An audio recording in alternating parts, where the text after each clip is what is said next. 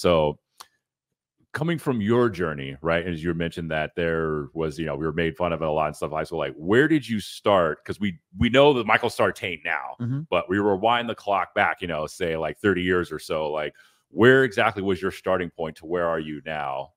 If you can outline a little bit of that journey. Are we talking about a business, or are we talking about my understanding of intersexual dynamics? Like which part of it are you talking about? I'm talking about both, all of it.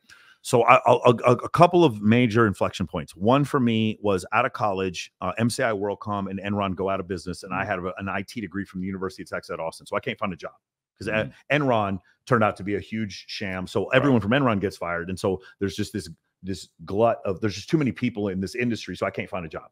So I end up almost as a joke taking a job as a DJ at a strip club. And then I later on, I have a degree, I have a business degree, and I'm a DJ at a strip club. So who do they want to promote to be manager? Me. So I end up becoming a manager at a strip club when I'm 23, 24, 25. Now, I will tell you this. I ended up hooking up with a lot of girls working at a strip club, but usually they weren't even girls at my strip club. I would go to other strip clubs, and because I understood strippers so much better, I was just really good with strippers at this point. That was the first thing. And the second thing that happened was I would see girls come in, getting beaten by their spouses, and then making excuses for their spouses and listening to the other girls like say this stuff, and then leaving, and then coming back and getting beaten again. And like, it was very sad to watch, but I also knew, hey, wait a second, something in the system is broken.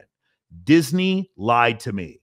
My church lied to me. My family, they meant well, but they lied to me. If I treat hot women well, they will not treat me well back by default, which is what I was told.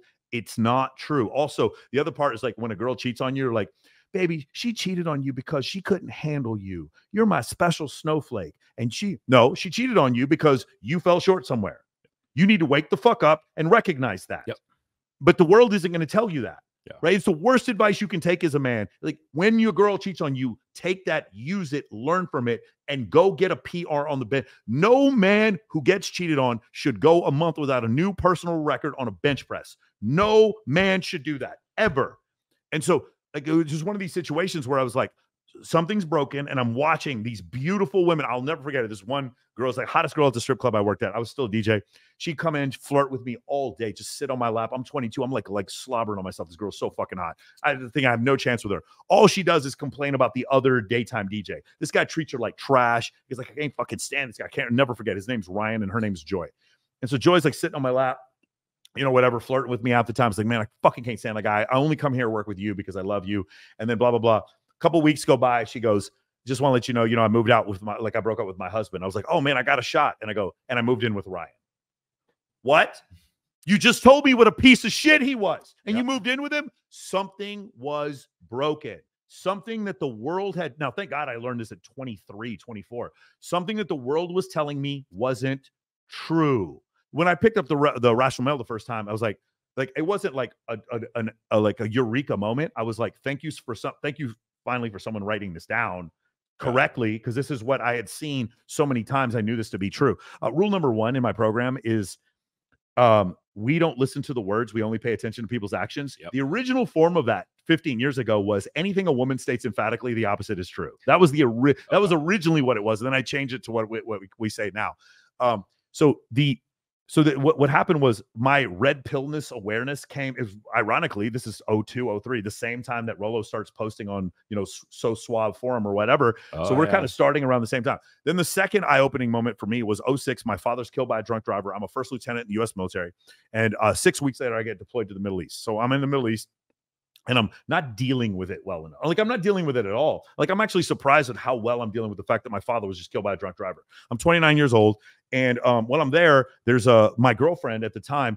I took on, remember, it's MySpace back then. I'm looking on MySpace. And on MySpace, I see her. She has not broken up with me, but she's already with some other dude at Cabo San Lucas at the Ark of Cabo. And I'm getting cheated on. Not cheated on. Like, she was just done with me, and I finally got an email afterwards telling me, hey, I need to move on. And I don't blame her, right? Think about it. She just started dating me, and my dad dies, and then I get deployed to the Middle East. That's too much for a woman to handle. Wow. So we break up. We're still friends to this day. It's really funny. And so now I come back, and then I'm having a really hard time just dealing with life, because I'm also kind of stuck. I love being in the military, but I'm stuck. I'm stuck in Warner Robins, Georgia. And someone recommends that I read The Power of Now by Eckhart Tolle. And man, after the first 3 chapters, I pull my car over to the side of the road and just like this way, I'm driving back and forth from Atlanta to Warner Robins. I pull over. I remember I'm going southbound on 85, pull over the side of the road, and I just feel like this weight like lifted from my chest. Man, these fucking worthless people don't matter. Like like it was the first time when I came to this realization that only matters is this moment. And like really everything that I'm doing is trying to create a persona for other people to see me a certain way. And they like this incredible liberating feeling of like when I die, no one will give a shit 3 weeks after I'm dead. Just total and complete like freedom after I did that. And I noticed after I did that, how outrageously more women were attracted to me. When I went into every interaction, like the greatest book on dating I've ever read, I used to say it was the $100 million offer. It's actually The Power of Now by Eckhart Tolle. Like if you could have that attitude, or the Subtle Art of Not Giving a Fuck by Mark Manson, that just complete and total attitude of just disregarding what she thinks. Now, not to the point where you're autistic or uncalibrated. If your breath smells bad, like the guys who go, they don't, have you seen the 60-day challenge? 60 days of no showering, and then they're eating food off other girls' plates, or they're lying down in the middle of the street, or they're barking at women. That's just uncalibrated. Yeah. That's not giving a fuck. That's actually giving too much of a fuck to prove to yourself you don't give a fuck. Yeah. That's actually the opposite. That's psychologically unhealthy. It's like the true freedom of recognize. The true freedom comes from like, what's his name? Mangle Frank, I can't remember the guy's name, but the guy that come to the realization that like no one's going to care when you die. Yeah. That utter and total freedom once I came to that point. And I do that with my clients all the time. I'm like, your president fucked a porn star while his wife was pregnant, got elected. A man changed his gender to female, murdered, like killed someone out in the road, like ran him over while he was drunk, and was named Woman of the Year 4 months later. Yeah. No one gives a shit. OJ Simpson right now is in Florida somewhere. People are making white girls are going up to him, making TikToks with him, and he stabbed 2 people 53 times. Ronald Goldman's blood was in his car, and he got off a murder conviction, and no one gives a fuck. But you think you're going to get in trouble because you posted a meme or went and talked to some hot girl. It's crazy when you come to the full and total realization that nobody cares what you do. And that's it. That's what I realized. No one pays for shit.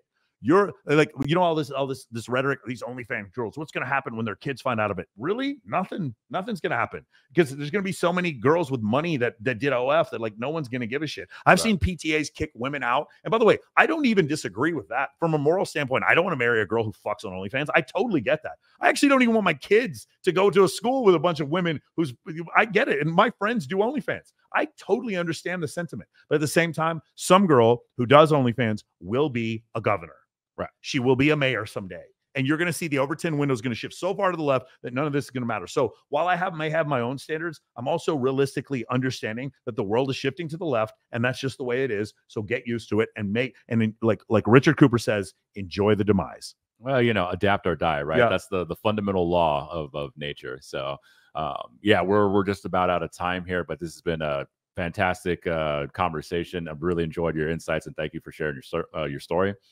Where can people find you? You know, where can people sign up for MOA? Mm-hmm.